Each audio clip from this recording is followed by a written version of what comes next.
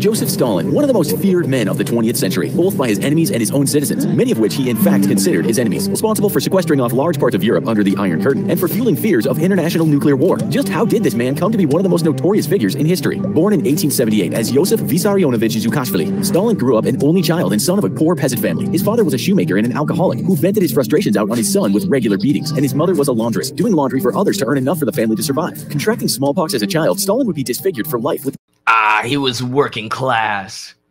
The makings of a dictator, the origins of a dictator. His father was but a shoemaker.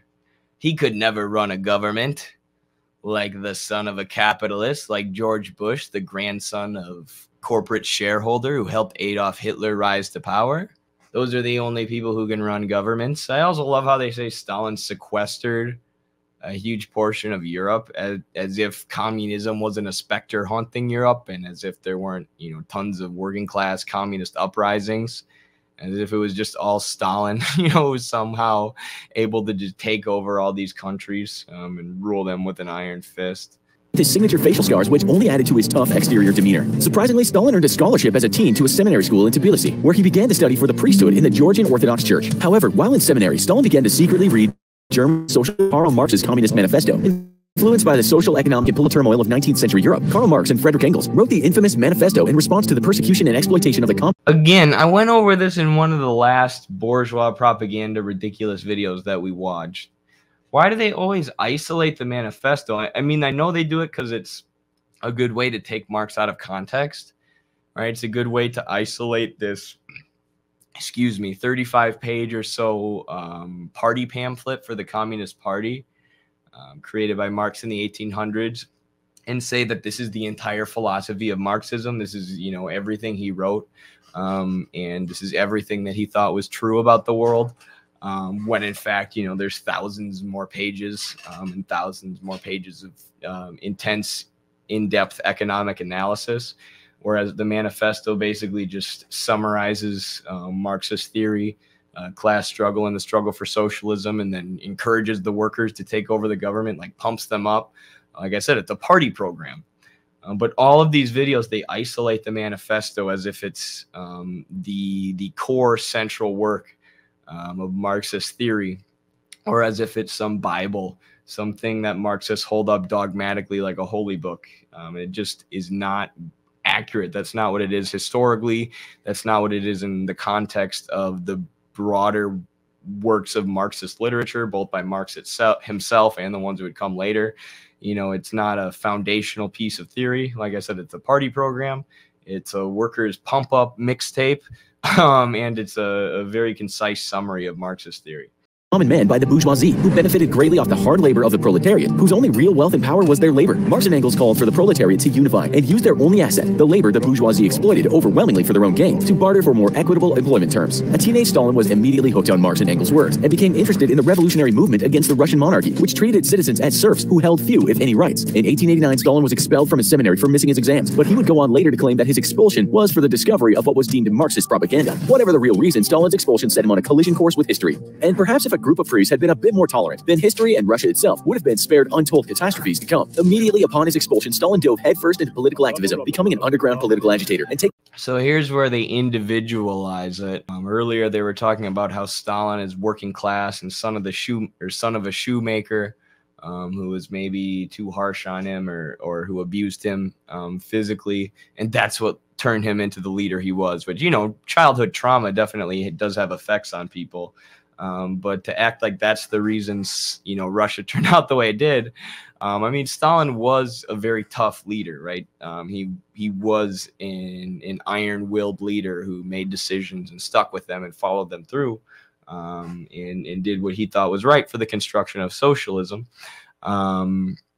So, his upbringing may have been what crafted his personality and what made him tough. But it's the material conditions, the class conditions in Russia that allowed for the revolution to happen.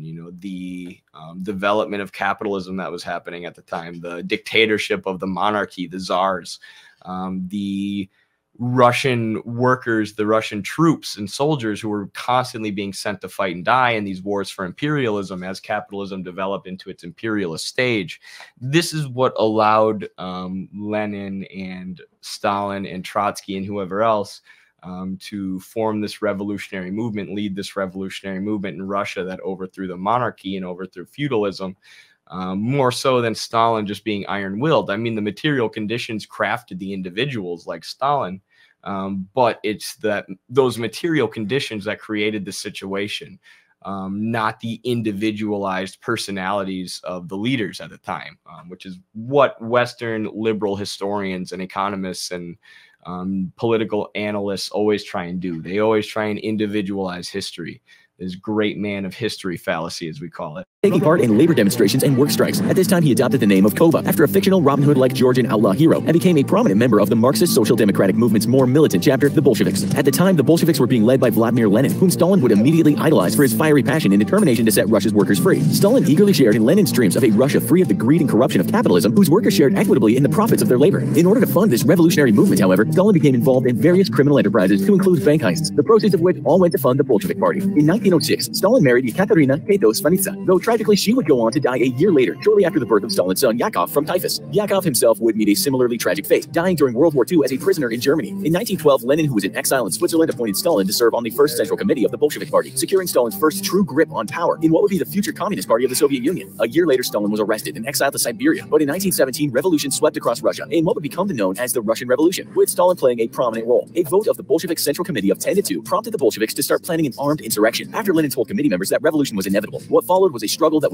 at least they admit that the Tsarist monarchy and the era of feudalism in Russia was authoritarian or dictatorial, and imprisoned Stalin and exiled Lenin. And they mentioned that the people under this regime had almost no rights, which is what led to the revolution.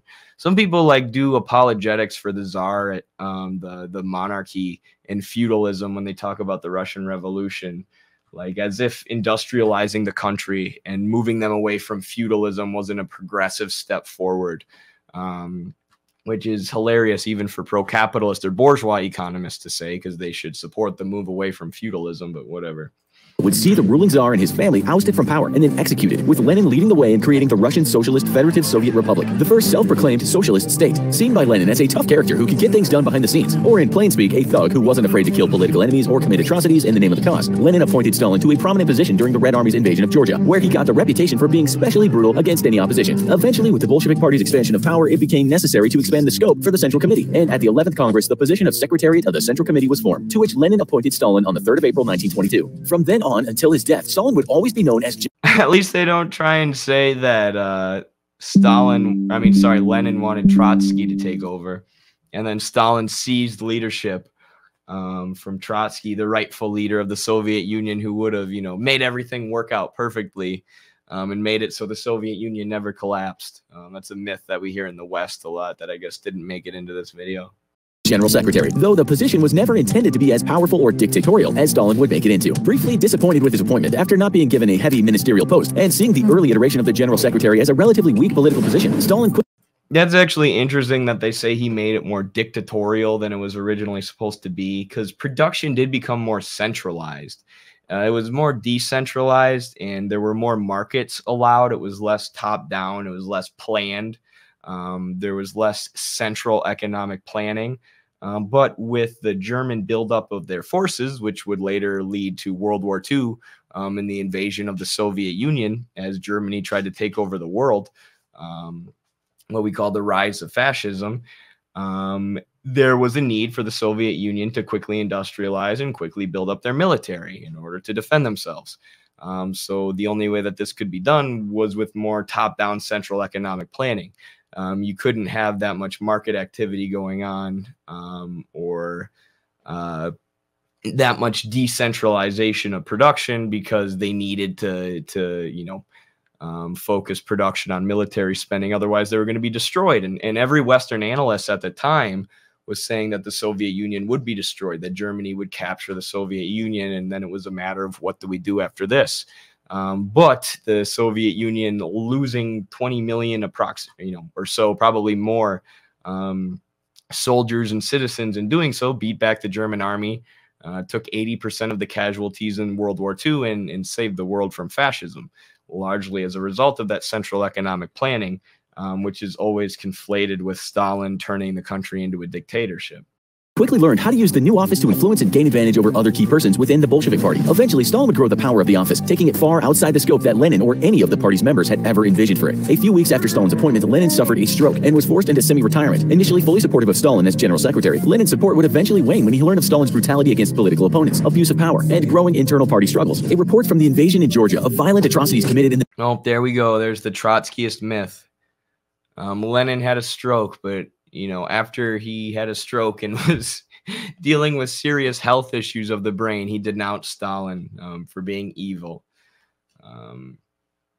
Yeah, watch our interview with Grover Furr if you want to get more in depth with the false testament from Lenin, or the fabrication of Lenin's accusation against Stalin, or claim that Stalin was a dictator. In the name of the party by supporters of Stalin also soured Lenin's view on this one-time protege. Knowing that his death was imminent, Lenin drafted a political will between December 1922 and January 1923, containing some harsh criticisms of Stalin and fear of the fragmentation of the Bolshevik Party. Lenin would go on to die in 1924, throwing the Bolsheviks into disarray and a struggle for power. Stalin, however, took advantage of his position as general secretary to fan the flames of antagonism between political rivals. Oh my gosh, they're turning him into Rick Moranis from Spaceballs. Lone Star. Yes, it's me. I'm here to save my girlfriend. Hi, honey. Now you are going to die. Oh, oh, oh. Darth Helmet. I don't know.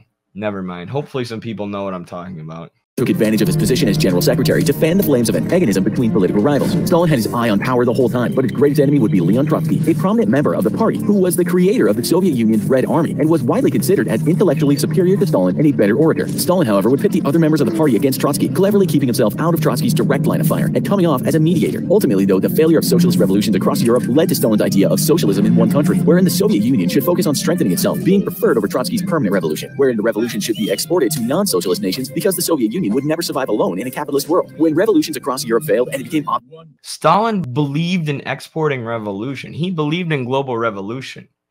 He just believed in, you know, making one country a stronghold of socialism, developing a workers' state and socialism in one country, even, you know, if that didn't mean all the surrounding countries also had to be socialist too, you know, in order for that to be done. That could be done in one country.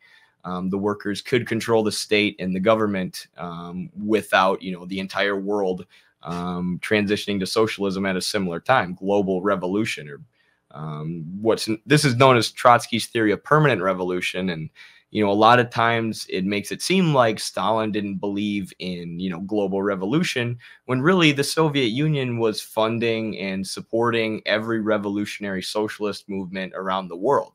You know, this is what now sometimes ultras, or you know, sometimes honestly can be rightfully criticized as Soviet social imperialism, I guess. Actually, I don't know how I feel about that, the theory of social imperialism. A lot of times it's just nonsense. But, you know, there's a Marxist theory, an idea that the Soviet Union was so involved in funding revolutionary movements around the world that it, you know, could have been called imperialism. So it's not that Stalin was against supporting global revolutionary movements, but Trotsky was saying things like the Soviet Union shouldn't go to the aid of France against the Nazis because France is capitalist too, right? And we should only defend socialist countries. Whereas the Stalin would write socialism or Marxism and the national question, and so the Soviet Union would take the position of defending right to national self-determination, right? Defending the anti-colonial movements in the global South, defending the sovereignty and the right of the people in any country to choose their own destiny, you know, believing that eventually the development of production and class struggle will lead to socialism. Now, Venezuela in many ways has kind of embraced Trotsky's theory of permanent revolution. There are aspects of it that I do think are useful and correct, but most of them I think are things that Lenin wouldn't reject. You know, I'm sorry, that Stalin wouldn't reject. Most of the aspects of Trotsky's theory of permanent revolution, I think Stalin accepted, because, like I said, he was trying to spread global revolution. He just wanted to develop socialism in one country while he did it. where, you know, and that's where Trotsky's theory of permanent revolution starts to get, like, there's a lot of gray area there too, and you don't know exactly what he's saying.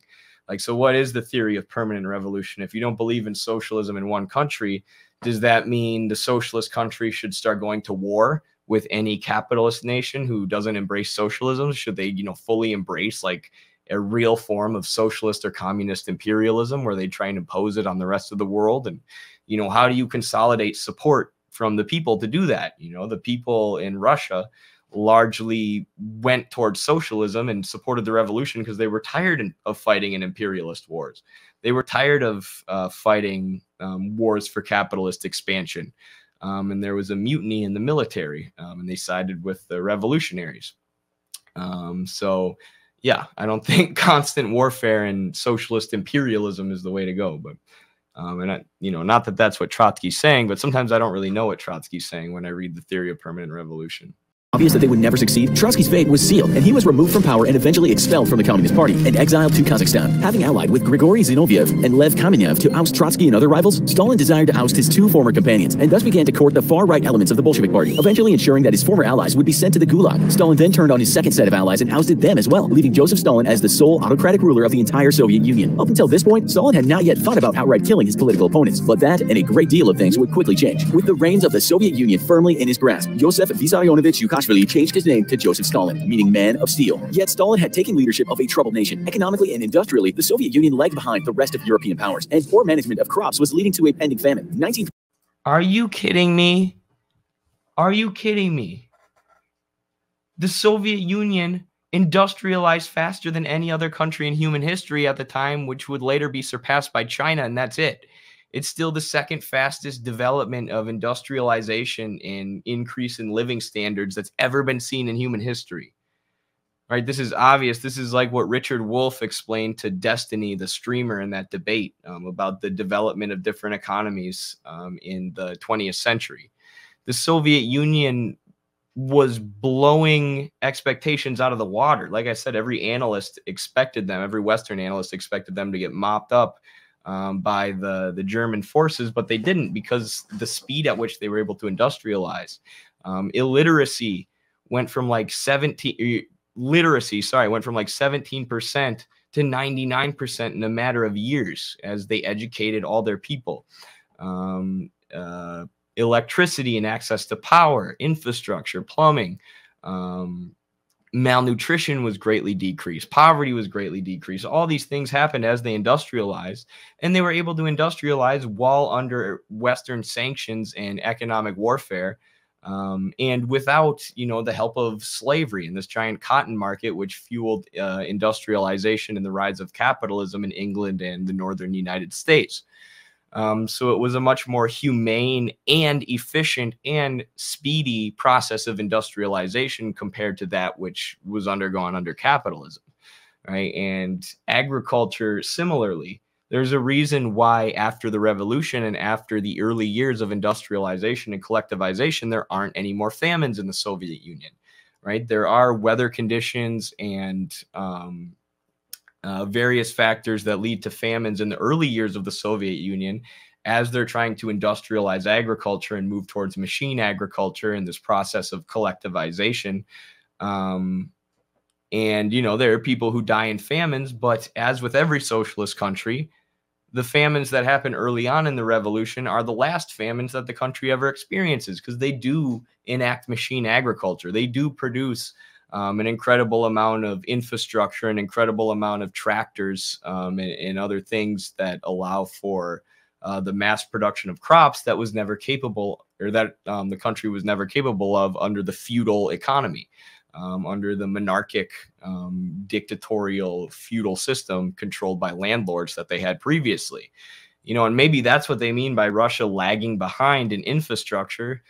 Maybe they're talking about the feudal or semi-feudal system that Russia had, which was far less developed, far less industrialized, far less capitalistic than the system in Europe, in Western Europe at least, in Britain and the United States. But they would quickly industrialize and take over the rest of the world in a way that scared the crap out of the West, and really showed the effectiveness of socialism and socialist planning. And They're talking a whole lot about Trotsky. If you read Trotsky, he says this, right? He says this loud and clear. He says, yes, the Soviet Union has, taught everyone to read. Yes, the Soviet Union has electrified the country.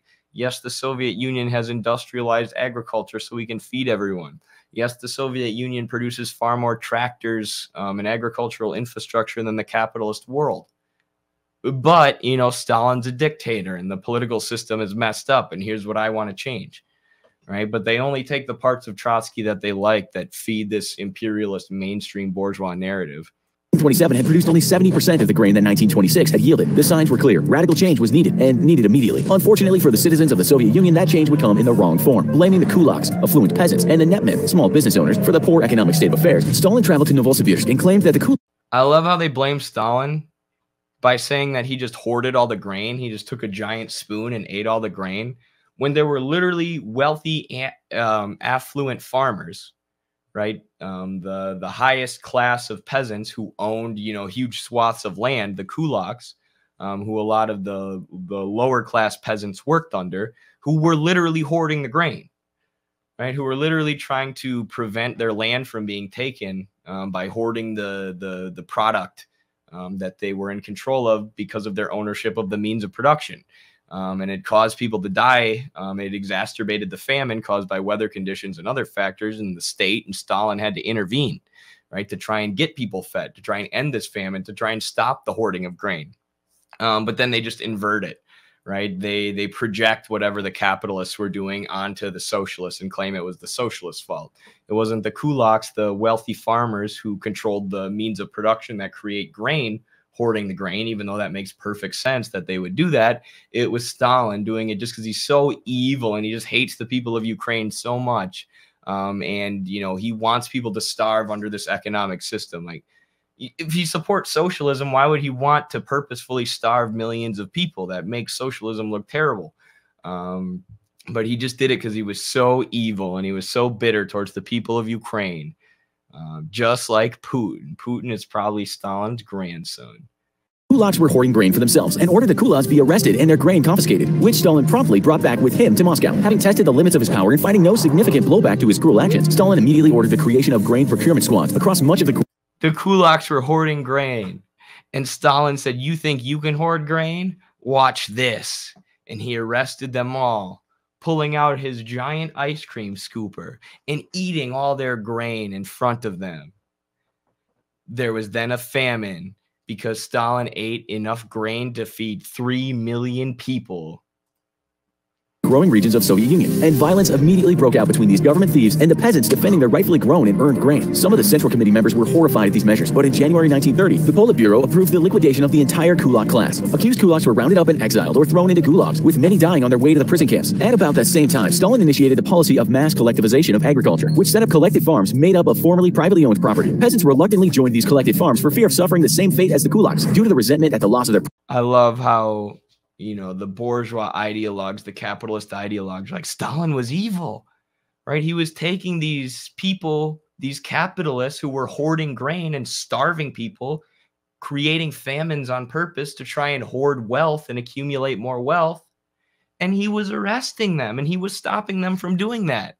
How evil of him. Like, you can see they're terrified of any kind of authority being used to put power and to put economic power and control the means of production in the hands of the working class and take it out of the hands of the ruling capitalist class, even if that ruling capitalist class is starving people and acting as authoritarian as they possibly could. Like today, who are the kulaks? We don't have wealthy peasants. Agriculture is largely controlled by shareholders like Bill Gates. Like I said, finance capitalists, speculation, people who specialize in speculation and manipulating stocks. And Bill Gates uses his charities and his NGOs that he donates to get tax write-offs to control agriculture in places like Africa. And I wrote an article about that recently, actually, which you can check out at called Bill Gates' Failed Effort to Feed Africa. Was he even trying to help in the first place? Spoiler alert, he was not even trying to help in the first place. He was trying to control African agriculture and keep wages and production costs as low as possible. And he ended up poisoning their soil using fertilizer, Western fertilizer that wasn't meant for the African soil, and also turning their soil monocropic, as imperialist agriculture often does. And Africa had a summit, a bunch of African agricultural experts had a summit to say, hey, Bill Gates, you poisoned our soil. None of your promises have come true. And this so-called green revolution, this green agricultural revolution that Bill Gates and the Bill and Melinda Gates Foundation launched in Africa has been a failure. It's been a method to poison the soil, sell a bunch of Western fertilizer from Western fertilizer companies, which, guess what, Bill Gates owns large majority shares in, and, control the agriculture in Africa to make more money from that product as well. So really, this charity has been a scam. And if the workers were to come to power, if a socialist government were to come to power, of course, we should use the government to stop this. We should use the government to seize Bill Gates's assets and investigate what he's doing. But that is what the bourgeois ideologues would decry as authoritarian. You're acting as a dictator because using the authority in the interests of the working masses is what the capitalist ruling class bourgeois ideologues call authoritarianism or totalitarianism. And that's what Stalin did with the kulaks. Privately owned land and low morale, productivity plummeted and famines broke out. Large armed upswings arose throughout the Soviet Union, which were brutally put down by the Red Army, which killed almost as many of its own citizens as the Nazis would a decade later. Opposition to Stalin and his brutal policies arose from both sides. Communism and fascism are the same, even though the liberals collaborated with the fascists and corporations collaborated with the fascists, and the communists are the ones who beat them in the Politburo, but these opponents were in the minority and quickly removed from power. Stalin claimed to be building the communist utopia he dreamed of as a youth, replacing exploitative capitalist practices with equality and granting workers a fair share of the prosperity they generate. All right, folks, I got to be done with this. I can't do it anymore. They said communism is when you build a utopia, and Stalin thought he was building a utopia. And my rule. My rule is if they call socialism or Marxism utopian, I jump out my window. Just kidding, but I can't do it anymore. Engels wrote a whole pamphlet for you guys called Socialism, Utopian, and Scientific. He wrote a whole pamphlet just criticizing the utopians and talking about how utopian socialism is not the way. How we need scientific socialism. We must build socialism slowly, construct it out of capitalism. And the birthmarks of the old mode of production always make themselves felt and can be seen in the new mode of production. So therefore, we need to take this system of capitalism and build socialism out of it, transform socialism out of it, sublate capitalism, turn it into socialism slowly but surely. Not just create this utopian society overnight. And in fact, there never is going to be a utopian society. There's no such thing. There will always be contradictions, and humans will always be mortal, right? And there will always be things that make us sad. But we can control production. We can have democracy in production, just like liberalism claims to have democracy in the political system. And we can make society and life better. Oh, by the way, I forgot to say, Bill Gates responded to the summit in Africa criticizing his agricultural policies by saying, yes, the Green Revolution has failed. I acknowledge that it's been a complete failure and has reached none of its goals. And the answer to this is to sell more fertilizer. And then he invested millions more dollars in continuing the Green Revolution, but changed its name, changed what it was called. So doing the exact same thing, even after there was a summit in Africa requesting that he didn't. And one of the most interesting parts about that article, which I hope I sent to you all, I did, yes. One of the most interesting parts about that article is after the summit, which was not covered anywhere in Western media other than like a short article in the Seattle Times, like this local newspaper in Seattle who covered this summit of African agricultural experts who called for an end to Bill Gates's charity scam, which is actually a way to exploit Africa that's led to the poisoning of their soil by Western fertilizer. The only article that was published by it was an article that actually didn't even mention it, didn't even mention the summit, other than the Seattle Times article I mentioned. There was an article published a few days later by a few days after the summit. Hold on, let me go to my sources. Oh yeah, it was the New York Times. Okay, so there was this article in the Seattle Times covering the summit in Africa. Other than that, it really wasn't covered anywhere in Western media. And then a few days after the summit, there was this piece from the New York Times, which didn't even mention it, right? Didn't even mention that there was a summit in Africa criticizing Bill Gates and the Green Revolution. But Bill Gates acknowledged a lot of the criticisms that were made in that summit, right? So it's clear that he knew the summit happened. He knew that agricultural experts in Africa came together to criticize, what his Bill and Melinda Gates Foundation was doing, and how it was just manipulating things for the benefit of companies that Bill Gates owned shares in and for his own profit. But it doesn't mention that the summit actually happened. So he says, yes, I know the Green Revolution failed to meet all its goals. I know that we're in a worse place than I expected. I know that, the fertilizer has damaged the African soil, but we actually need to invest more money and sell them more fertilizer. This was his takeaway. So they take the summit criticizing him, completely ignore it, other than, brushing aside some of the criticisms that were made, and then come away with the opposite conclusion, right? Oh, you don't want us to sell you any more fertilizer and manipulate agricultural markets using philanthropy? Well, we're going to do that way more, and we're going to follow up this article with a multi-million-dollar investment in expanding Bill Gates' control of African agriculture. So yeah, I recommend you read this article.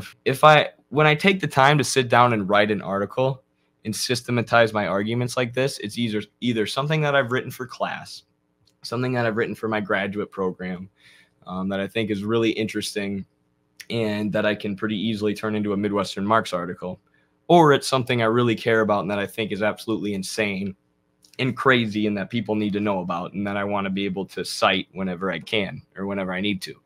And this is one of those instances. So yeah, this article blew up a bit on TikTok, and there were some tweets tweeting out videos of me talking about this article that blew up on Twitter.